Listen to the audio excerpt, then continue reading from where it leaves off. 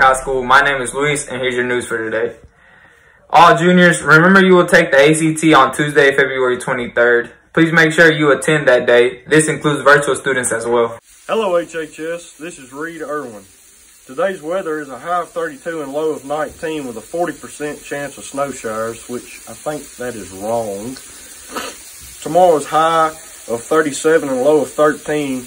Stay at home, don't drive in these conditions. If you're outside playing in the snow, remember to layer up. Be careful and have fun.